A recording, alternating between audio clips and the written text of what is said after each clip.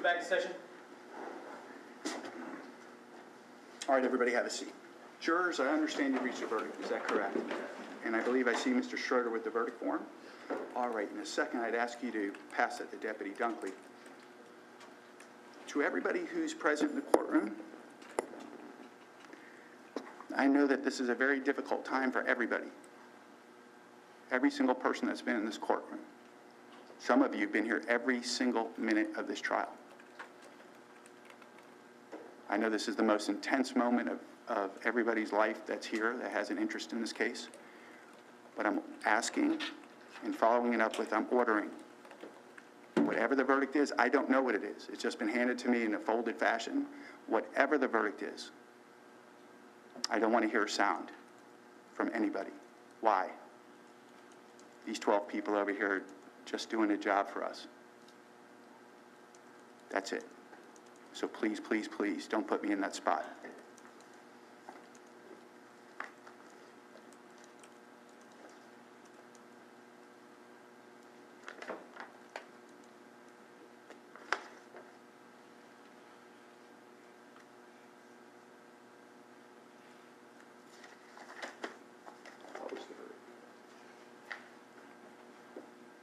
In the Circuit Court of the 15th Judicial Circuit, Criminal Division, in and for Palm Beach County, Florida, case number 2017 CF 002808 AMB, Division X, State of Florida, versus Christopher Vasata, defendant. Verdict. We, the jury, find as follows. As to count one, Sean Henry, we find the defendant guilty of first-degree murder with a firearm as charged in the indictment. If you find the defendant guilty of this offense, you must answer the following 3 questions. The principal's instruction does not apply to the following 3 questions. During the commission of this offense, did the defendant himself discharge the firearm? Which discharge caused the death or serious bodily injury to Sean Henry? Yes. During the commission of this offense, did the defendant himself discharge the firearm? Yes. During the commission of this offense, did the defendant himself actually possess a firearm? Yes.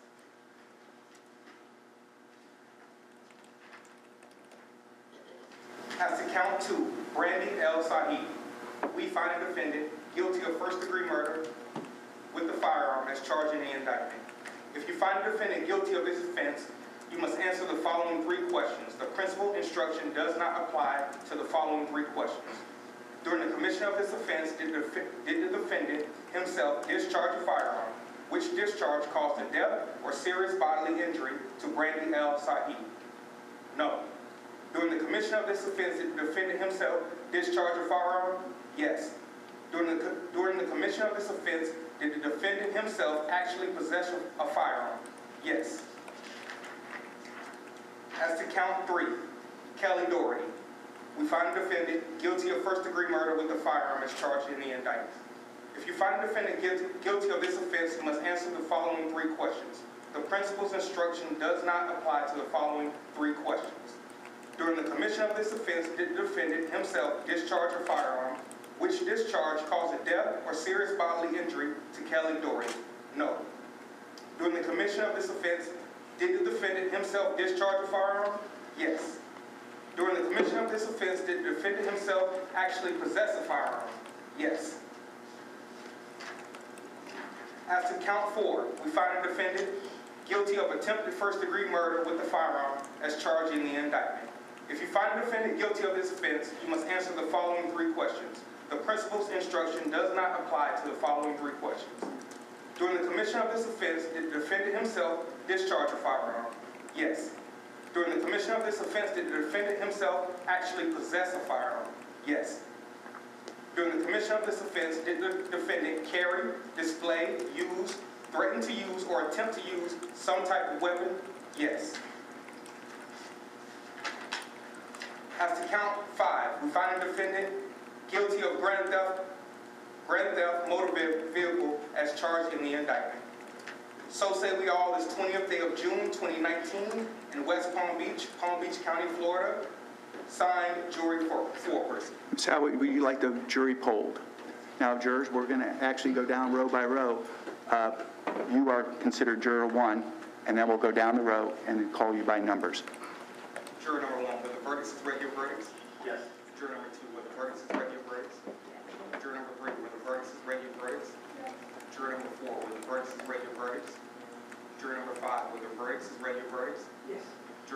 6, will the verdicts is read your verdicts?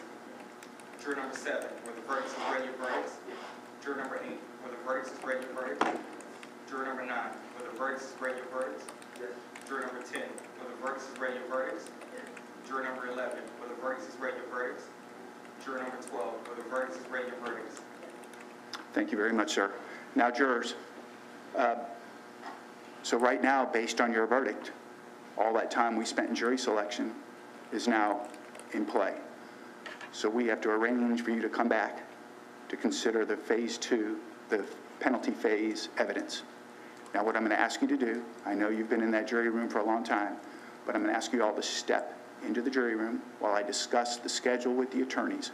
Now, I believe, and we're going to talk about it in a second, I believe we're going to do it next week. All of you were expecting to be with us through the 28th. And we're well within that, but that is my thought process. I'm going to talk to the lawyers, and then I'll bring you out.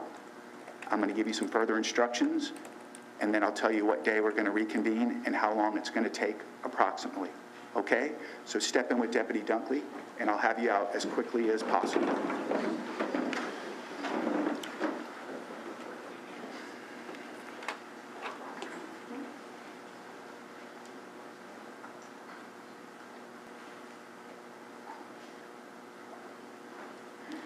All right, everybody have a seat. And lawyers, if my memory serves me correctly, that you were hoping to do it Wednesday and Thursday, is that correct? And does that work for the state as well? And I believe I heard from the state that you won't be presenting any substantive evidence, relying on the evidence here and the aggravator as outlined. Right. Right. I just have to do a little bit of research, but yes, I mean, there's nobody. So your presentation, no matter what, will be relatively brief. All right, and then over to the defense. So you think it will take both days? Okay. That's fine, and same drill, 8:30, and so try to have your witnesses stacked up. Since we're waiting until Wednesday, if you can do that for me, and really for them. And then before we bring them back out, I'd like you to step up both sides and take a look at the verdict form, just to make sure, I looked it over pretty carefully, that it's appropriately filled out technically.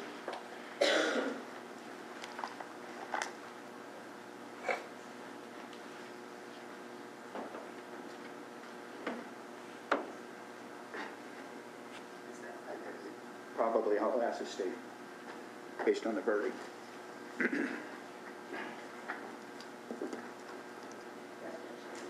All right, so both sides have looked at it and that it's technically filled out correctly, signed and dated. The other question is, I assume by the nature of the verdict that we won't have to discuss the defendant's charge of a felon in possession of possession of a firearm by a convicted felon. We'll talk about it, but probably not. All right. Just because I just want to take care of them. So let's be ready to talk about it. I suspect in the grand scheme of things now that's become somewhat irrelevant. So Wednesday, Thursday.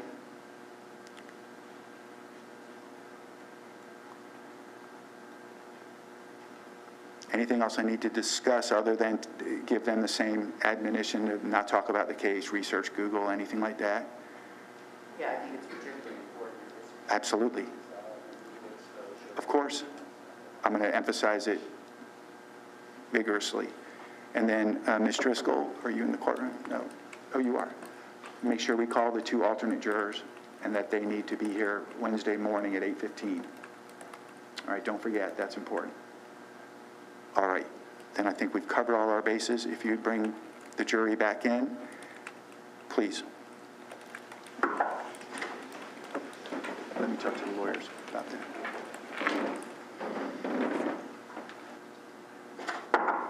Jury adjourned. Okay, jurors, so here's the plan. We will hold on to your pads and your jury instructions, lock them up, Deputy Dunkley. and we'll keep them. Nobody looks at them, but they're there for you to refer back to now in the phase 2 part of the trial, which will begin Wednesday morning. It's going to take Wednesday, Thursday, and then I believe your jury service will be fully completed. So Wednesday, 8:15, same drill. You get off tomorrow, Monday, Tuesday, and you'll come back and be with us on Wednesday, Thursday. I'm going to lean on the lawyers to let's be as efficient as possible, but we think 2 days is the appropriate amount of time, and obviously it's a very weighty decision. So we're going to treat it the same way we treated this trial the entire time. Now, this is very, very important. It's become even more important now. When I release you, don't discuss the case with anybody. I got a feeling that's a difficult task sometimes when you go home now. Please, please, please, do not talk about the case in any way, shape, or form with anyone. And it's very, very important. I don't think it's a mystery to you. There's been cameras in the courtroom the entire time. Do not watch anything. Do not read anything. Do not listen to anything. We're counting on you. We count on you. Please don't let me down. Does anybody have any questions about the process, the scheduling, anything? Then everybody's got their personal belongings, their cell phones off their chairs. You've got everything. You'll take care of it, Deputy Dunkley. We'll escort you out the back. I'll see you Wednesday. If there's any issue, I'll call you Wednesday, 8:15 at the doors. And thank you very much. Deputy Dunkley, make sure all my evidence is right where it belongs, please. You want it back, correct? We should put it back here. You want it sealed in the jury room? Yes, I'll go in there. You're going to go take it from the jury room. Okay. So the clerk is going to go, you may have a seat. The clerk's going to go in and collect all the evidence. Nobody will go in there, and then it'll be back in custody of the clerk's office. Here's what I'd like you to do, though. It's important that you both sides talk about the jury instructions that are necessary and the necessary verdict forms, etc. I think there's some nuances there that are kind of unique based on the 3 victims. So I want you all to make a run at it, and then I'll make myself available when you contact Ms. Driscoll. I'll make myself available Monday or Tuesday or even tomorrow if there's disagreements. But I'd like a packet so we're not copying packets on Wednesday or Thursday, if you could do that for me. Anything else we need to discuss? State? Defense? And I'll hold off on adjudicating and doing any of that. He remains held, no bond, etc. And we'll take up the rest of that when the appropriate time comes. Thank you for your cooperation.